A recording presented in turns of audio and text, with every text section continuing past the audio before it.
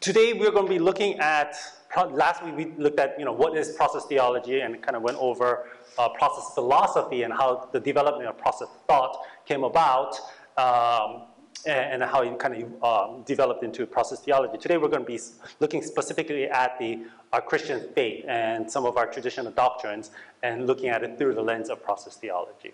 Okay? And then next week we're going to be looking at how process theology can address some of the challenges of a modern, as in more like 21st century, the fact that we live in in many ways, a smaller world, because we understand that we live in a world where there's a pluralism of faiths, right? So one of the things that I know when I was at Claremont, they really let us engage is contemplating how to be authentic and to be faithful in our own traditions, yet at the same time don't be obnoxious. And how do you engage respectfully and faithfully with other faith traditions, yet be faithful to your own faith tradition? So how do you live an authentic Christian faith in a pluralistic world? And that's one of the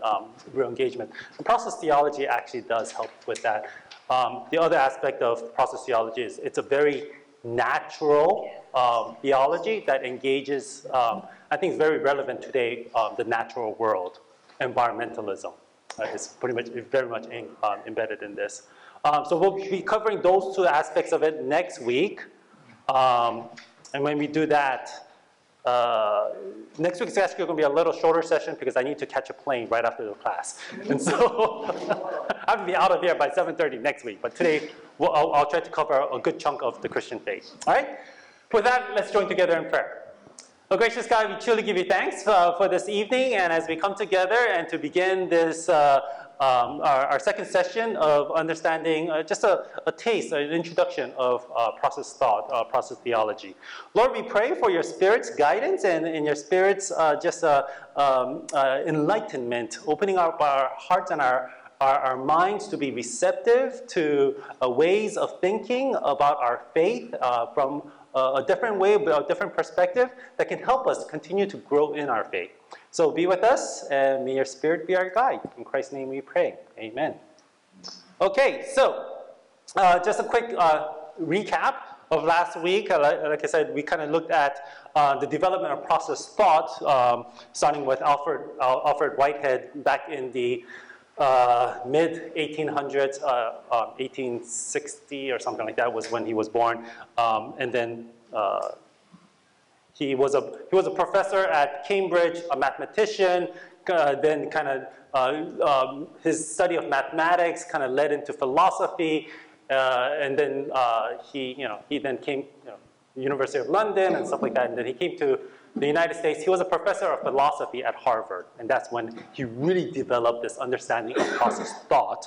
And then John Cobb at Claremont, while he was a student of University of Chicago Divinity School, he really got to learn about process thought as he was trying to understand process theology. And for him, he was a son of Methodist missionaries, and so faith was a big part of his life, but he definitely needed to have a different way of understanding some of the traditional or orthodox doctrines of the Christian faith. And that's how he developed it, came to Claremont, started the Center for Process Studies, and that's how I kind of got to understanding this. So, in a quick synopsis, three things about process theology. The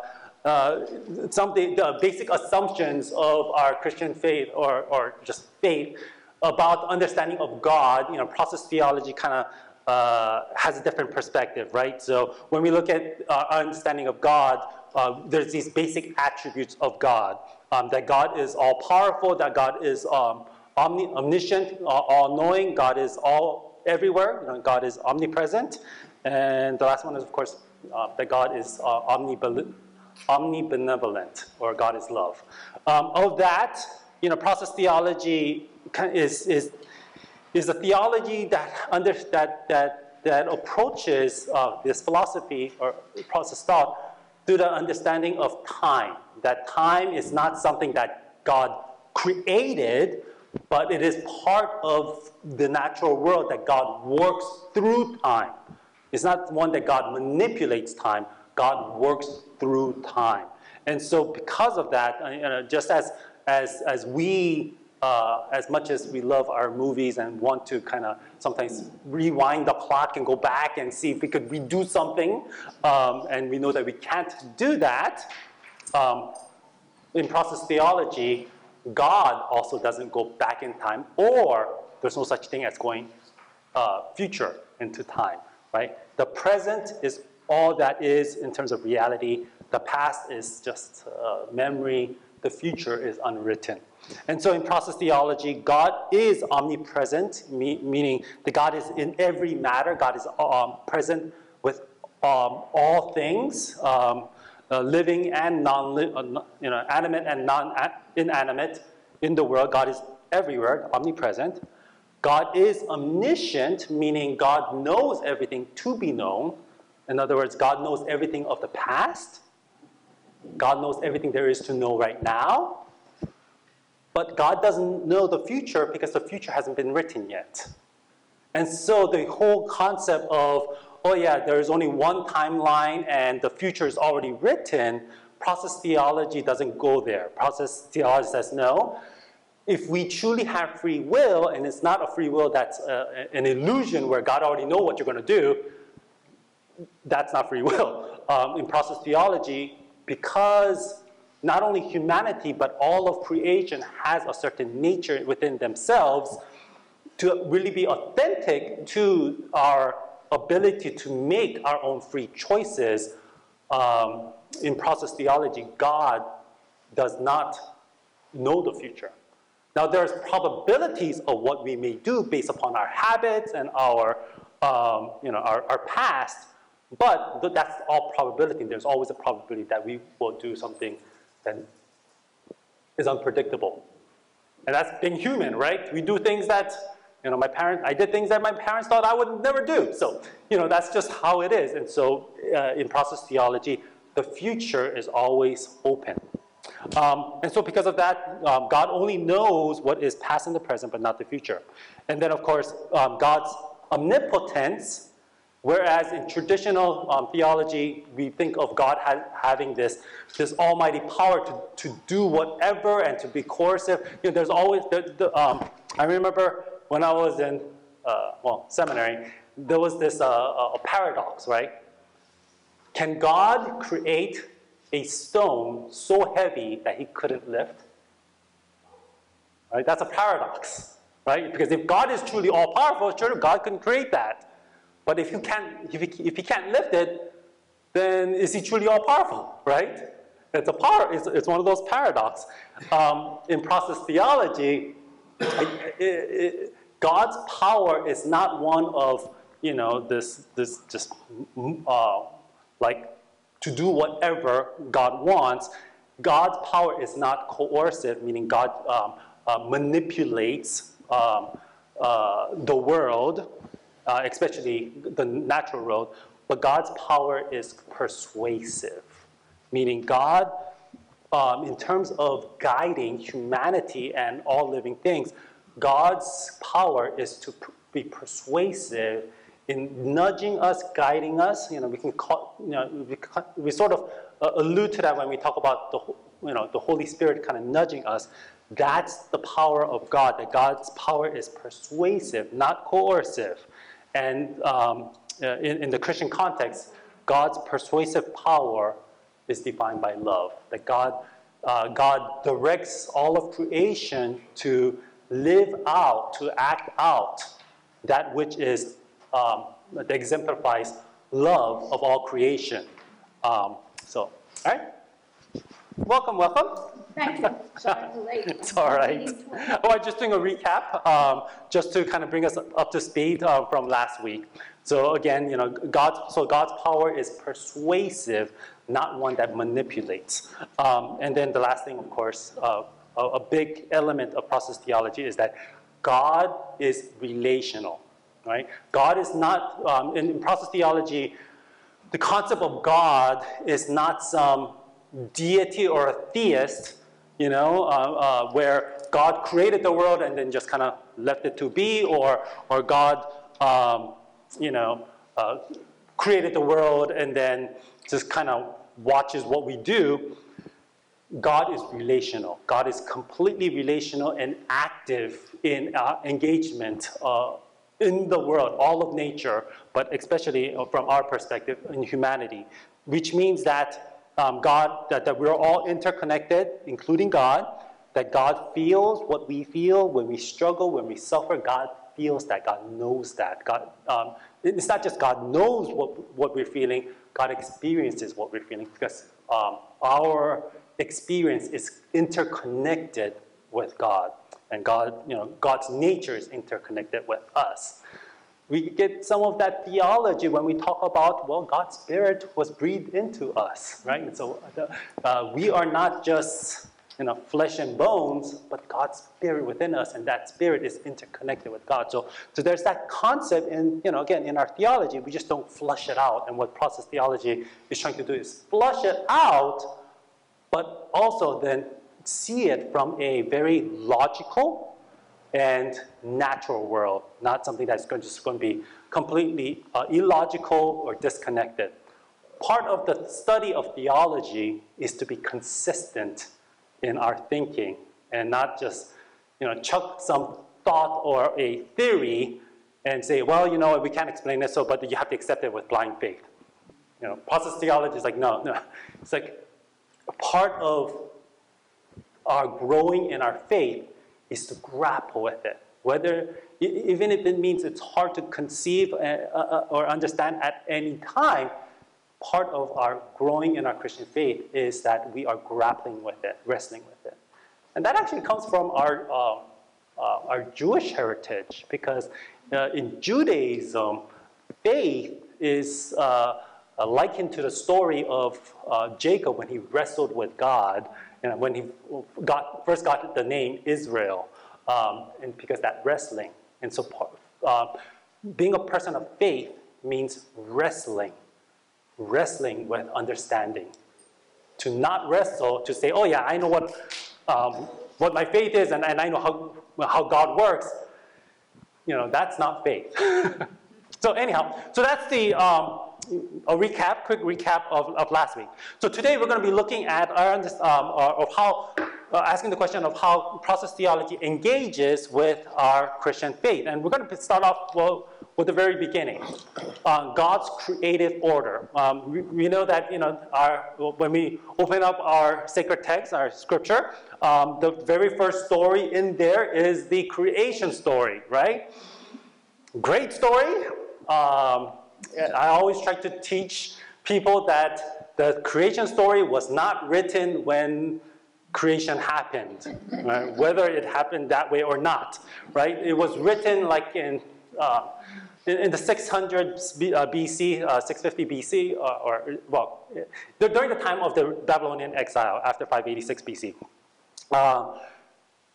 It was a way for the leaders of the Jewish faith, the Israelite faith, to encourage the people of Israel who were exiled into Babylon. As they were living in the Babylonian culture, they were losing their identity. They were forgetting who they were as the people of Israel. And so the creation story was developed to tell the story that, again, back in those days, they thought that every nation had their own gods, and that whenever there was war and battles, the gods fought against each other, right? And whoever won, that god won, and whoever lost, sometimes they thought that their god died, or was completely defeated. Well, the creation story was developed for two reasons. One, to show that there is no such thing as my God versus your God, that there is only one God, God of all creation. Okay, that's the first lesson that this story was trying to teach.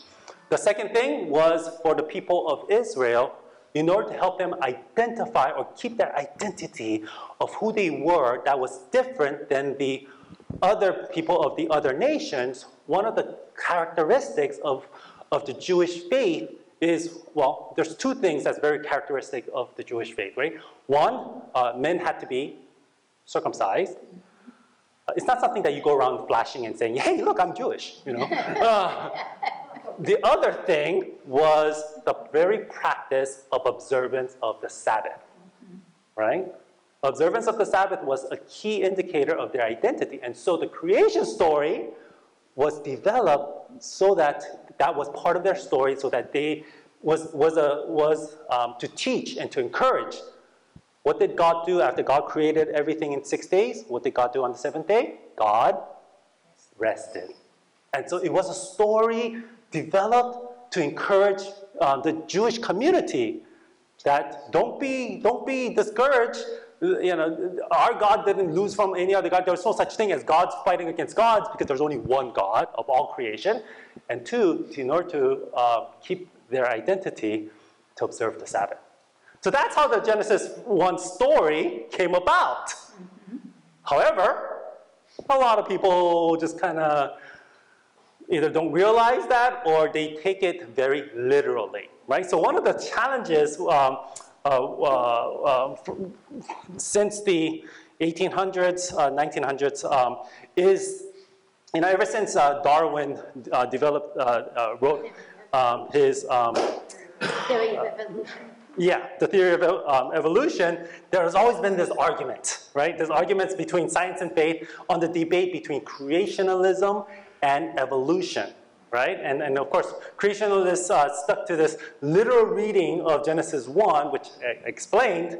You know, it's not quite what it was talking about, but unfortunately, there's that assumption, right, that the creation is that this is how it is, and it kind of is based upon this almost this, again, a very supernatural, that it, again, if you're a strict creationalist, the world, the universe was created in 6 days, 6 24-hour days.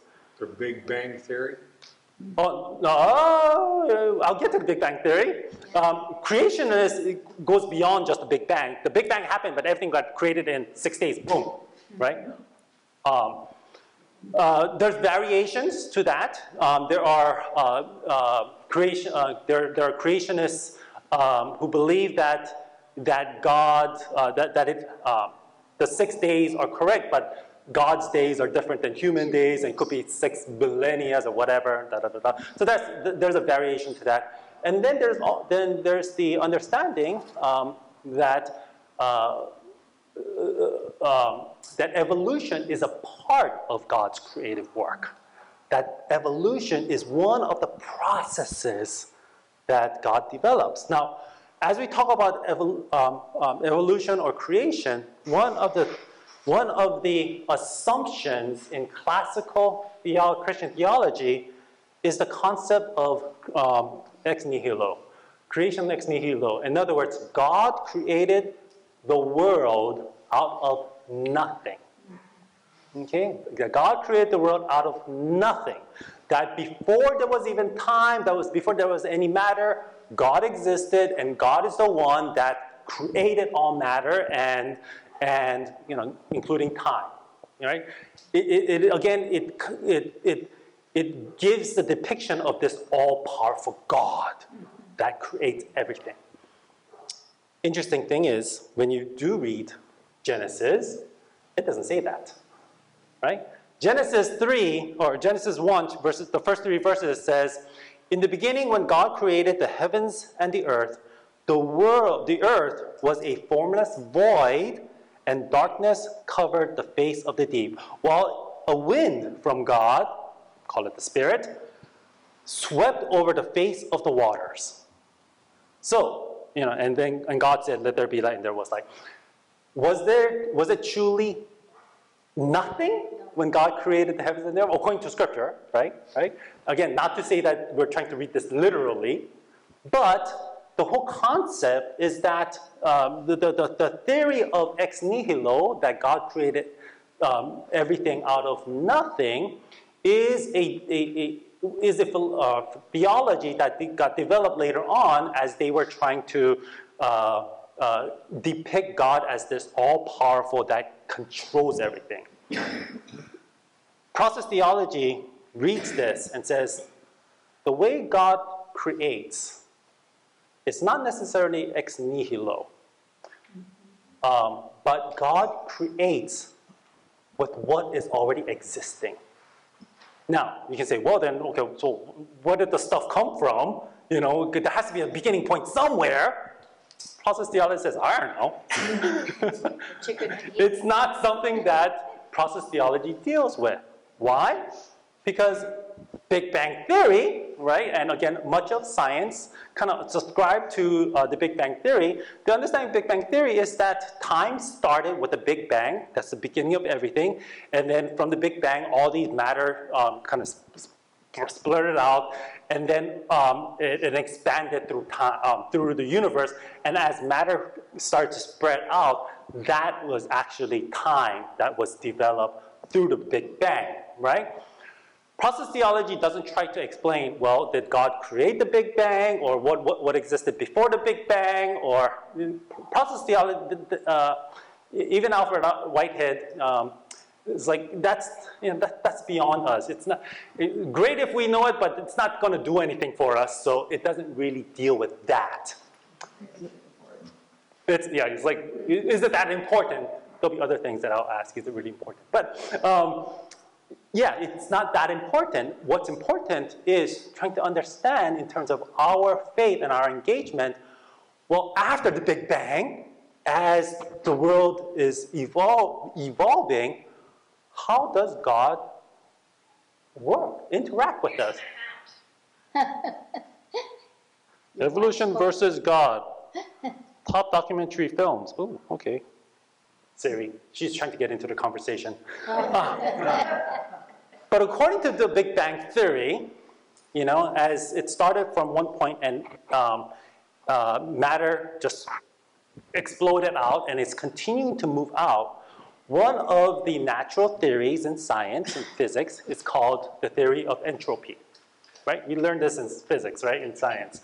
And the theory of entropy is that the natural order of the universe is towards chaos, right? Everything just moves towards chaos, right?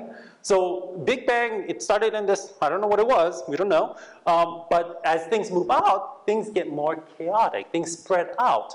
You know, a practical example of that is like anyone's home, right? If you don't do anything about it, what happens to your home? It becomes chaos. It becomes chaos. It naturally becomes messy, right? The natural order of the world is that it becomes more chaotic. That's just, you know, and that's one of the natural laws of physics, that everything moves towards chaos. Yet, life, as life developed, life is complex, right? Life is complex, and the structures of life, right? The DNA, you know, one of my favorite scientists is Francis Collins, right? He just retired. He was the director of the National Institute of Health. He was the presidential advisor to, I think, President Bush. For those who don't know Francis Collins, I tell people, well, you know Dr. Fauci? Yeah. It's his boss. He is the one who mapped the human genome, the genetics. Mm-hmm. He grew up as an atheist, agnostic. Mm-hmm. Pretty much an agnostic. His father was an atheist. But he told him to go to church, not to learn anything about what the church is teaching, but because that was the only place when he was younger that taught music. Oh. So he went to church to learn music. During his college years, you know, he was agnostic, didn't care about all that, and was, you know, very much into science. It was when he was studying genetics and realized our genetic code, how it works, mm-hmm. It's not random. No. There is some order to how life works. And from the natural theory of entropy, it doesn't work this way. So what he and science says is something is bringing order out of chaos. Something. Because the natural thing is to go completely into chaos. Mm-hmm. But if everything just goes into complete chaos, there wouldn't be planets or life, mm-hmm. organisms. humans. It doesn't work. But in the pure natural science, something is bringing order into chaos. And that is, for Francis Collins, he is a devout Christian. He became a person of faith through his study of science, genetics. And he goes around saying, there are those who study, science and refute all of faith, but that's because they only learned it up to here. Once you really learn science, you come to a point where you realize there's more to here. It's that adage, right? The more you learn, the more you realize. The less you right. The more you learn, the less you know, right, or something like that, right? You know that phrase, right? Exactly. That something is much bigger. So anyhow, that's the story of Francis Collins, and we see this that the world, in the midst of chaos, God brings things into order. Or God's continual work is to bring order out of chaos. It's a tough job, yeah. It's a tough job. Looking at biblical history, right? The biblical history is all about, in the beginning, was just chaotic. Now, it doesn't try to explain how it got so chaotic with the people, right? Like, this is a little depiction, artwork of how humanity was during the time of Noah, which was, chaotic, right? But the biblical story that we learned, the arc of the salvific arc of the Bible, of Scripture, the story in the Bible is that humanity was in chaos.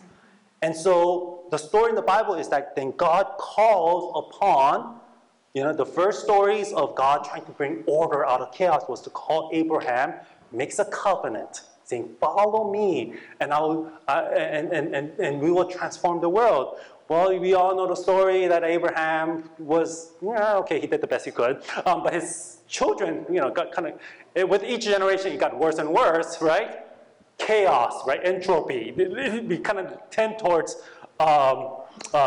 more chaotic. And so then God resets again, calls Moses, gives them the laws to guide the people into a structured society. But then again, that kind of guided people for a while. And as the people of Israel developed, they start to stray away again. You read the stories in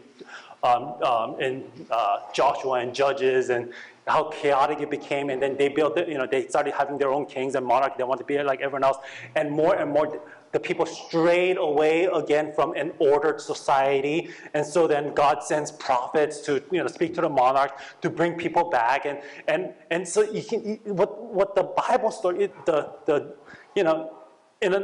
in a 30,000 feet, view of the Bible story, it's about God continuing to help to bring about order in a chaotic humanity, right? Over and over again. And so finally, after the prophets, come around and try to tell the people to stop living, creating a society of injustice and violence, I always say, God finally said, right, to the people, and said, "Wait right there, I'll be right down."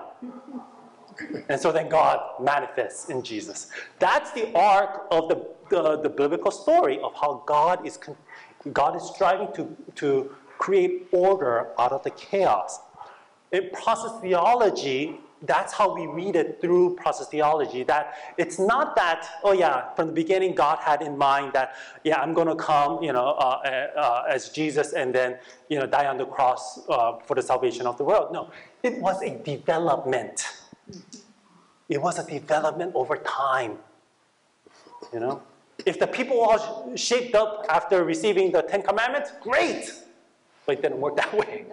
So history, God works through the raw materials of nature.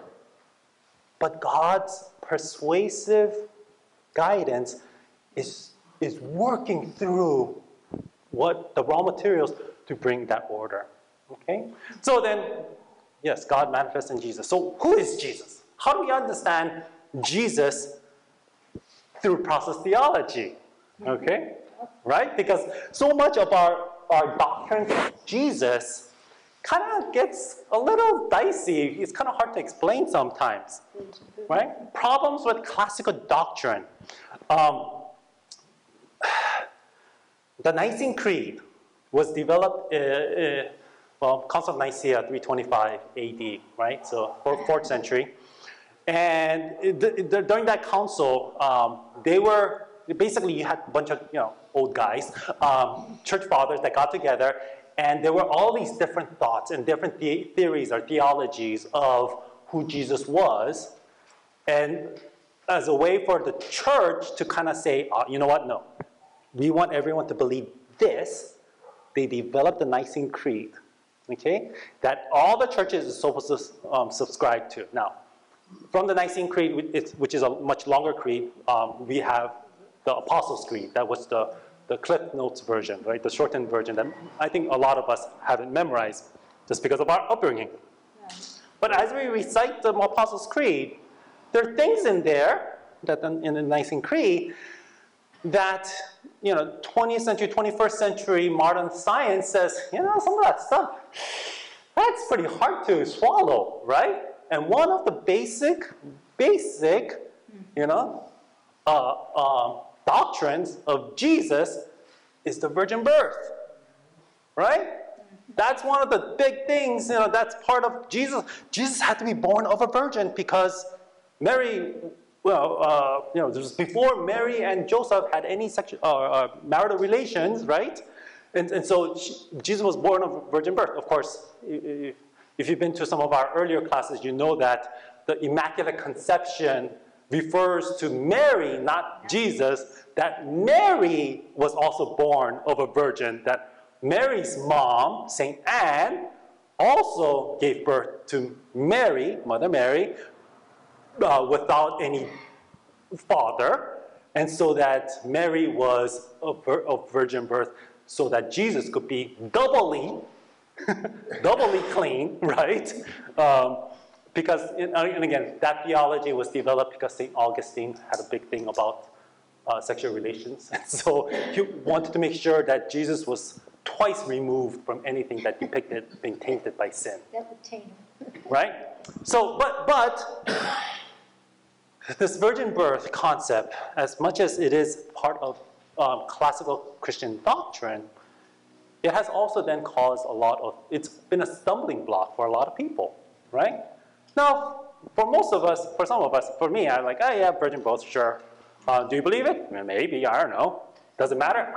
It doesn't matter for me. Okay? Why doesn't it matter? I understand why the virgin birth story was so important during the time of its development. We know, because it was the culture back then, right? The Greek mythologies, right? The virgin birth story is not unique to Jesus.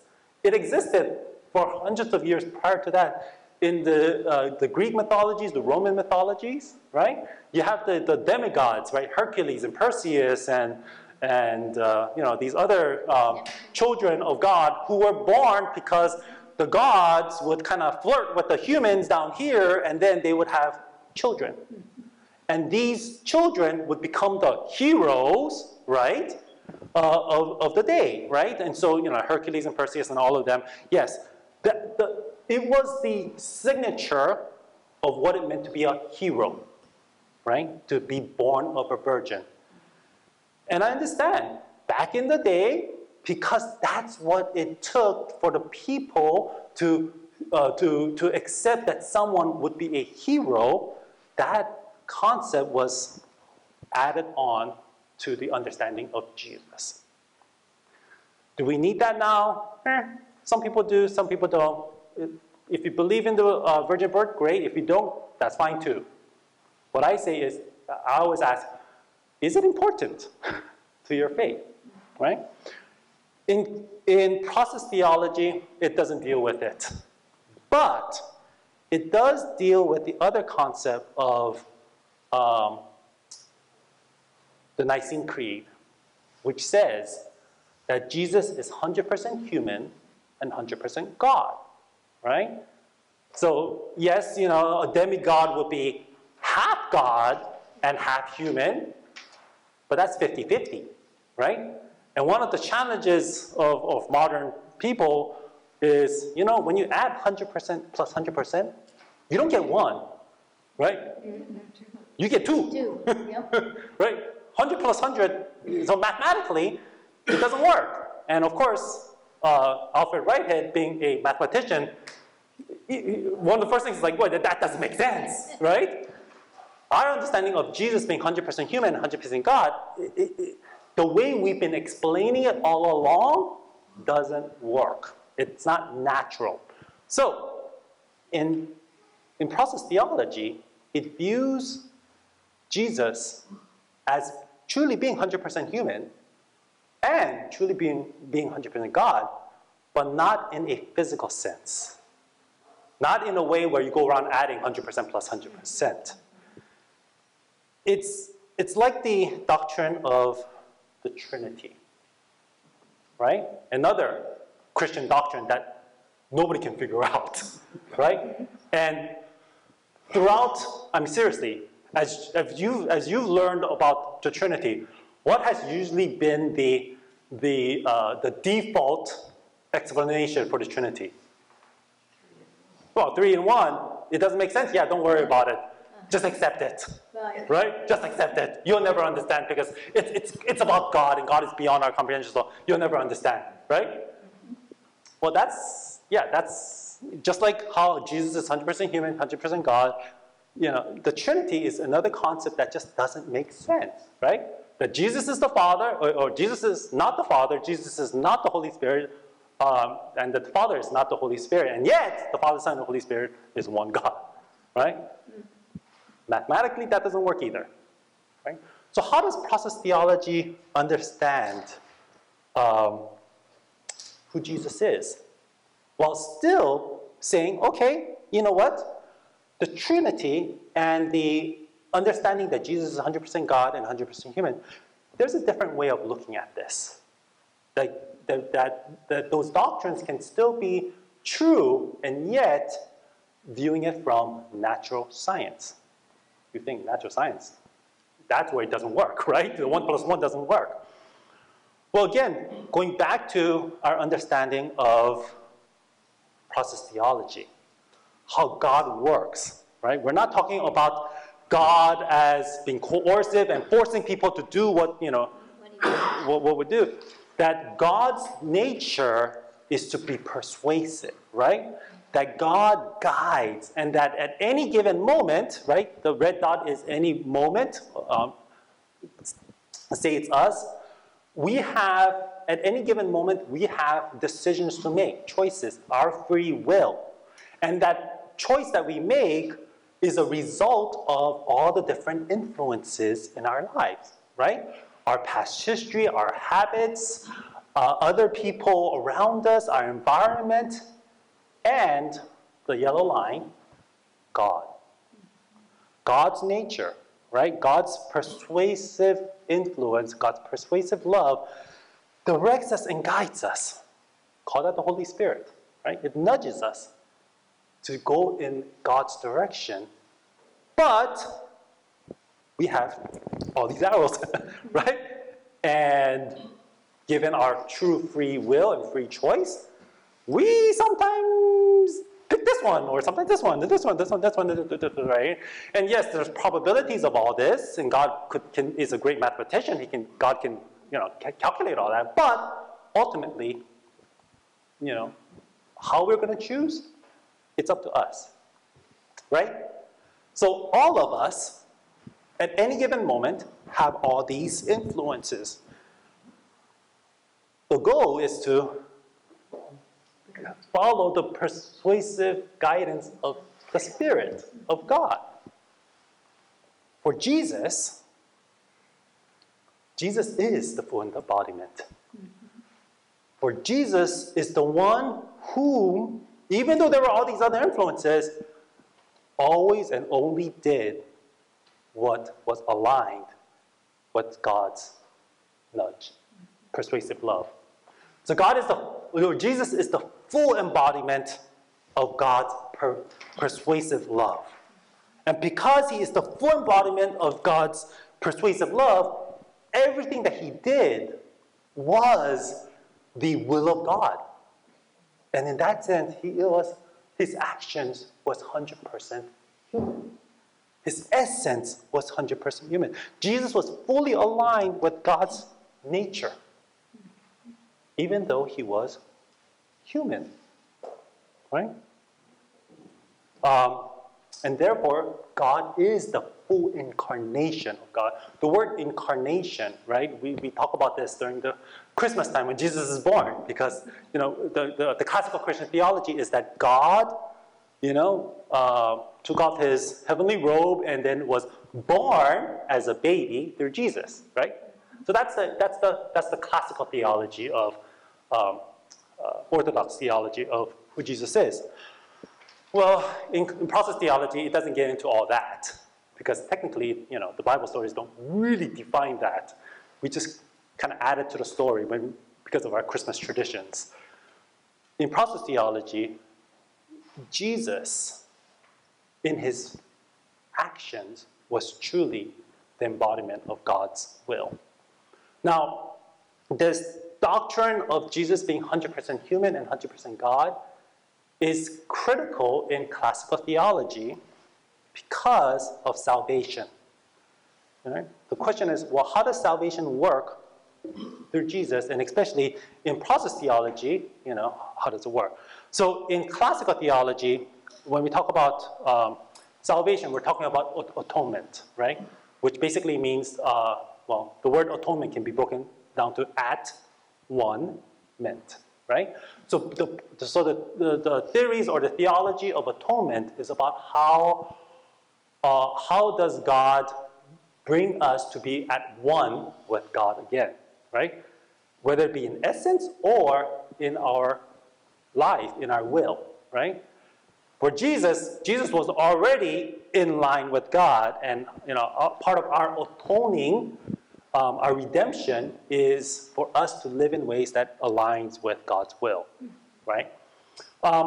In classical theology, there are 3 theories of atonement. The most common nowadays, and this is something of a later development since like not the Middle Ages, more like the 1800s is when this concept of substitutionary theory has become more prevalent. And this is the theory, it's a substitution theory that, again, a lot of times our other branches of Christianity kind of focus on.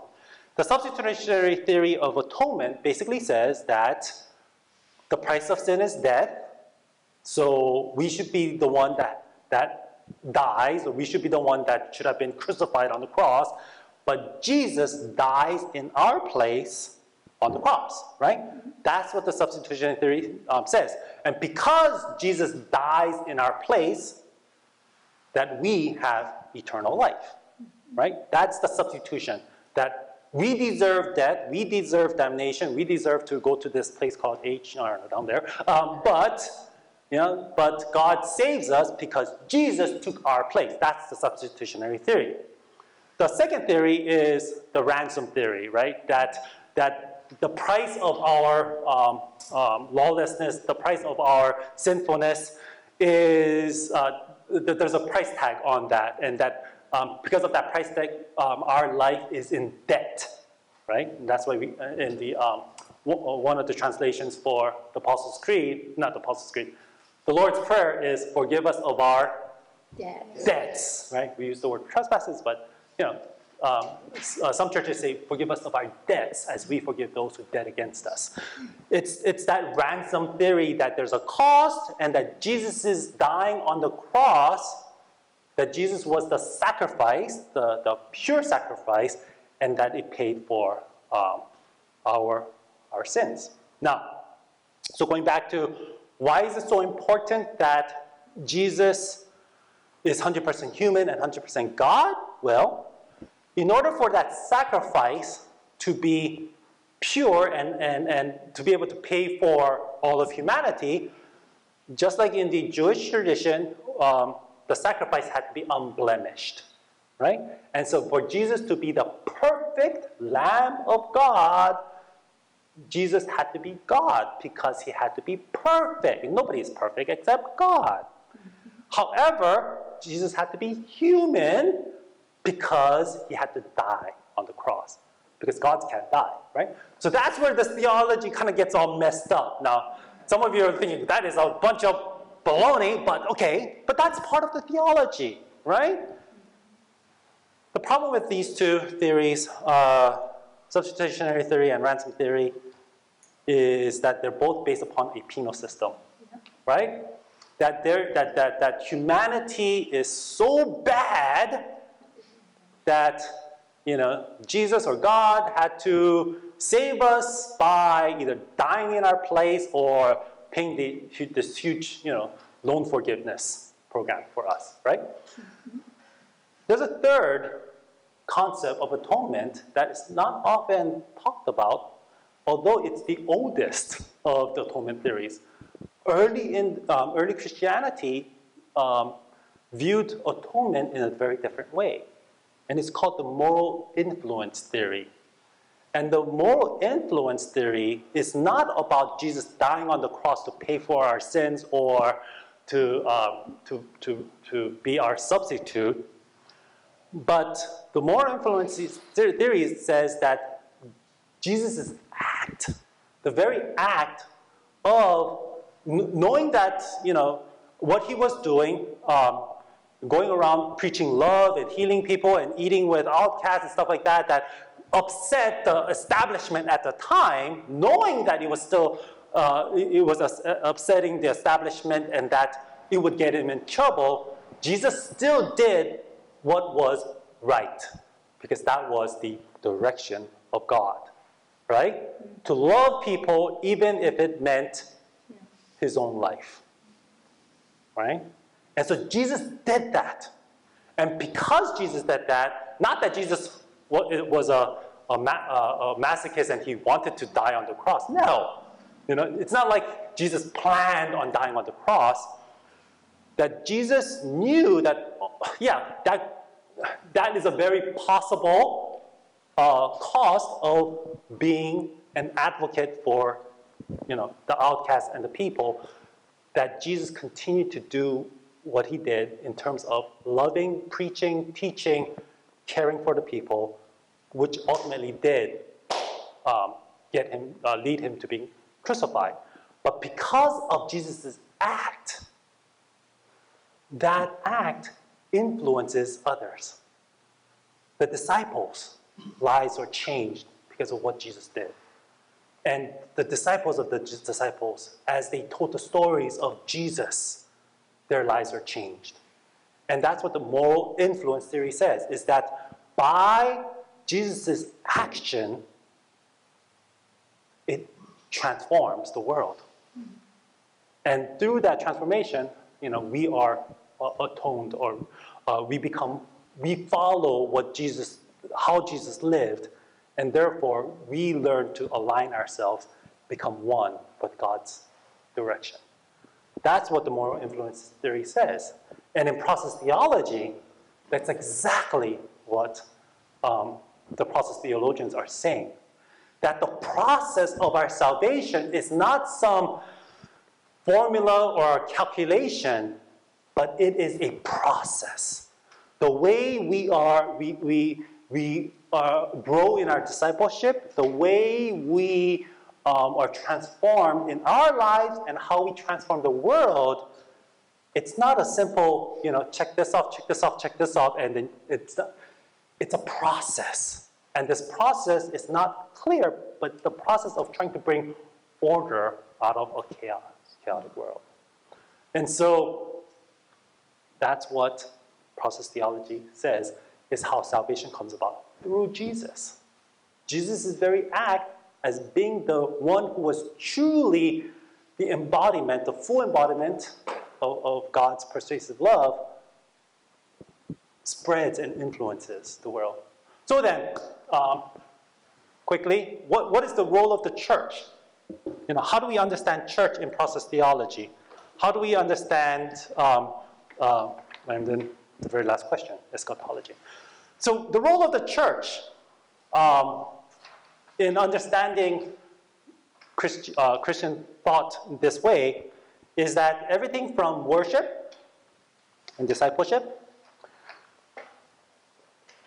when we worship, there's this thought that says, some people view worship as, it's all about coming before God and bowing down before God and worshiping God because that's what we are called to do, to appease God. Process theology doesn't look at worship that way. In fact, I hope that most of us don't see coming to worship as a burden, that we come to worship because, we have to pay our dues because this is what God wants. And so by doing this, it's like aesthetic, right? By doing this, we're going to appease God and God won't, zap us. Worship is not about appeasing God. Worship is about coming in line with God's direction.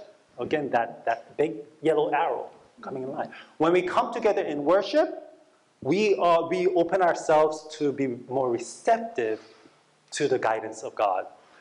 When we come together as the community of faith, as a community, we come together and align with each other because, again, God is not solitary or isolated, but God is relational. And our faith is relational with each other. And so church is about coming together so that we can align ourselves and to be more attentive and to be more open to the persuasive love of God. That's why we worship. It's not to, feel bad about something during the week and come before God and say, I'm sorry. Well, that's... I'll explain prayer in a bit. It's not about begging God to forgive us why we worship. No. Why we worship is so that we can be more open to God's direction. Discipleship is the same way. Why do we learn? Why is it so important that we read scripture and study and come together as a class and have discussions? It's because by doing that, we are opening up our minds. We are opening ourselves so that we become more receptive to God's persuasive guidance and not be so fixed in our way of thinking. Right? And so that's why discipleship is so important. Service and mission is important. Why? Because in process theology, God is not a coercive God that's, okay, there's a problem in this world, we'll pray to God about it and God will fix it. That's not how God works. Right? Sometimes we wish that, but that's not how God works. When there is suffering and pain, how does God address those suffering and pain? Through the people. Through God's persuasive guidance upon those who are open to God's persuasive guidance to go and attend to the suffering and the struggles of the world. We are called to service. We are called to mission because we are, again, we've heard those phrases before, we are the hands and feet of God. Right? God's power is to persuade us into God's direction, but we are the tools, the agents that make that happen. We are not, in process theology, we don't just sit back and say, God, I'm just going to be faithful to you, I'm going to praise you all day, but you take care of it. That's not how God works in process theology. Because, again, it's the process is in that relational aspect that we are connected with God, and God is connected with us, and God uses us to bring about healing and redemption into the world. Prayer. Why is prayer important? And I kind of alluded to this last week, right? Margie Swaki, my process theology professor at Claremont, she's big on prayer. And the reason why she's big on prayer is because she also makes fun of prayer because when people pray thinking, if you pray hard enough, then God will take care of it. That whole thing, right? And in process theology, that's not how God works. So then, what you would always say is, well, if God, okay, again, if in the classical theology, if God is all powerful and God is the one who's capable of making things happen supernaturally, and all we need to do is pray about it and God will take care of it, then why doesn't God do it without us praying? What's the purpose of our praying if God's already has the power to do it and God's going to do it anyway? And if God's not going to do it, then why wouldn't God do it if God is good? So the whole concept of prayer gets really messy in our classical theology. But in process theology, the way prayer works is twofold. One, just like worship, prayer is how we open us up, right? We align ourselves, we open ourselves to what God leads us, nudges us to address the needs of others. But prayer in terms of intercession, where intercessory prayer, where we pray for other people, where we pray for the world, when we pray for other things, the reason why that's important is because in our interconnected process theology, when we pray, we also have that nature of God that adds to God's persuasive nature. So it basically becomes a collective influence onto the world. So the story that Margie Swalke would tell, I remember in one of my classes, was when she goes on a trip and gets on the plane, right? She says she prays for the pilot. She doesn't just pray for, Lord, get me to my destination safely. No. She prays for the pilot. And by praying for the pilot and the crew or whatever, the mechanics and all, what she says, what she's doing, and she's being that funnel, she's being, through her prayers, she's adding to the persuasive love, the persuasive guidance that God is already directing towards that pilot, right? But then, the pilot's not Jesus, so he has all these other, influences affecting him. But through her prayers, she's adding one more arrow to be aligned with God's. Do you get it? Mm-hmm. So that means that the more people pray, there's more arrows kind of directing them along the same trajectory as God's. That's how prayer works in process theology. So in prayer, that's why we say there is power in prayer. That power is not some supernatural, just like God, just like boom, some magical thing, but it is all part of the connective energy or force, Star Wars, I don't know. But there is this natural way in which, again, God is present, God directs, and our prayer just kind of comes along with God's persuasive love to help that individual to act in ways that is in alignment with God's direction. So that means that what we do, any of us do, has big effects. The stuff that we do, it's not just about me, myself, and I. Mm-hmm. Everything that we do connects with other people. We affect each other. Last thing, eschatology. Okay, now I know it's a big word. What is eschatology? End times, right? Mm-hmm. So what is process eschatology? What does the end time look like? What is the afterlife? If you understand process theology this way, are we going to get wings? Or, is there a pearly gate up there? Stuff there. Again, process theology was developed from a very natural, trying to incorporate natural science, right, with our faith, our Christian faith.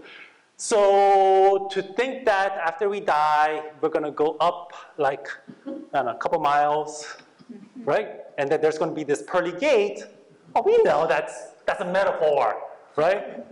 It's not, there's no pearly gates, 50 miles up, No. right? Is it a different dimension? We don't know. But again, process theology, we don't know what the future is. We don't know what the future is. So if we don't know what the future is, then, that's, now all of a sudden it got scary, right? One of the aspects of traditional classical theology is that, well, there's, Book of Revelation or this fiction that there's heaven and there's this pearly gates, and the reason why, you read some of the passages of the pearly gates and then the golden street, and you'll get this house, and the better you are, you get these crowns in heaven, things like that. Well, okay, it's kind of, you're trying to entice the people, right, to strive for this heaven. Is that how it is? No. But at least it gives people a vision of something that's nice for the future. Process theology admits we don't know what heaven looks like. Haven't been there, We don't know what the future is. But there are, if you really think about the nature of process thought, and the fact that creation itself, right, is not that God is manipulating the world, but God is truly existent in the world, because we know in a natural world where everything's supposed to be chaotic, that there is something that is bringing order out of chaos, that the future, even though we don't know what the future is and we can't predict the future, what that trajectory shows is that there is whatever that future is something good, because God is continually working to bring order out of chaos. Process theology don't try to paint it as being pearly gates or streets of gold, but we know that it's a place where there'll be a new possibility. It's something that is going to be open to where God guides us. And as long as we are aligning ourselves with God, that future is bright. Right? It's not about being scared or being, or punching a ticket to get into this special club. It's about a possibility that is, we don't know, but it is bright. Why? Because God's nature is to bring order out of chaos. We're going to be part of God's eternal creative nature.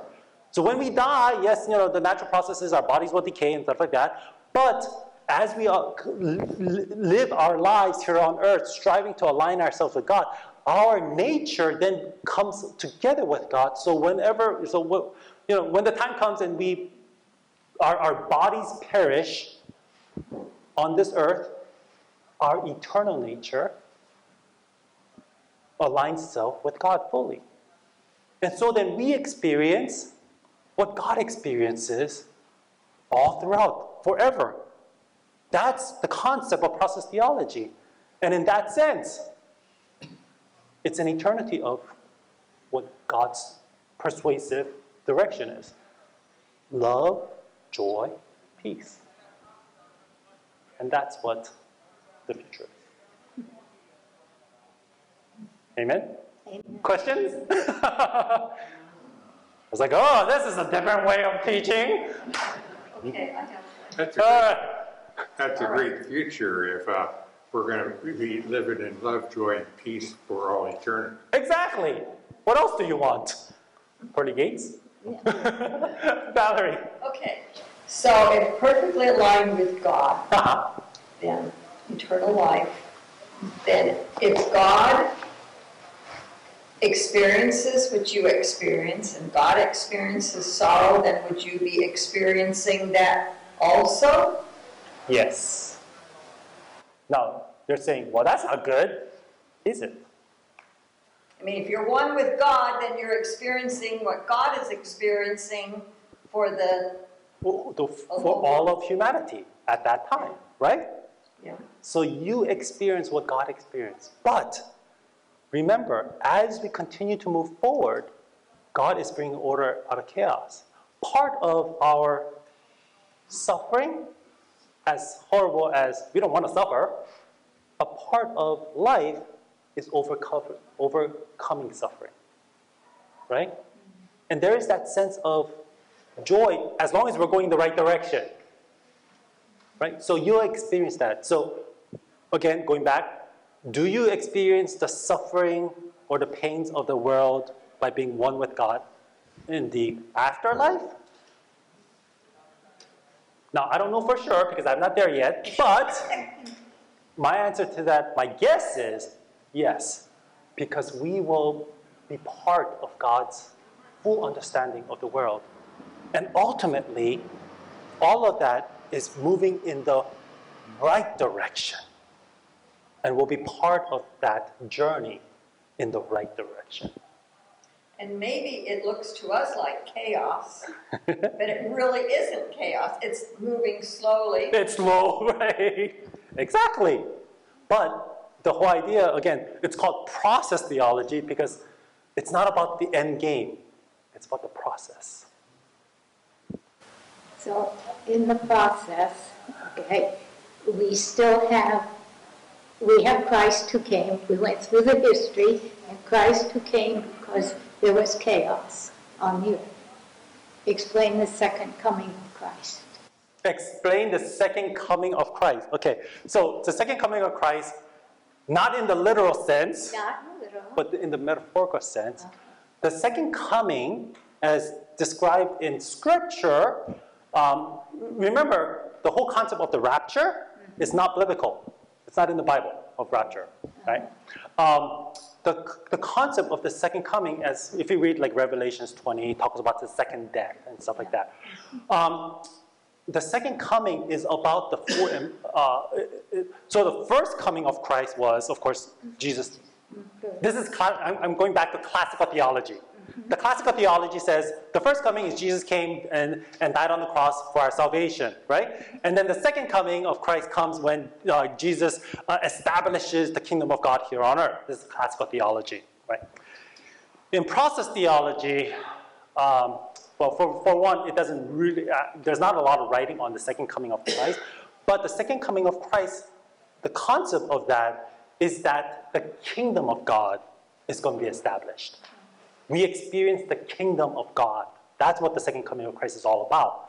So now, thinking in terms of process, we experience the kingdom of God when we align ourselves and live in this eternal state of love, joy, and peace. Yeah. Did it ever seem, from my corner of the room, that the rituals we go through really aren't necessarily, they're only useful if they remind us to get in alignment? Yes, and the rituals are useful to help us. Yeah, because, like, for example,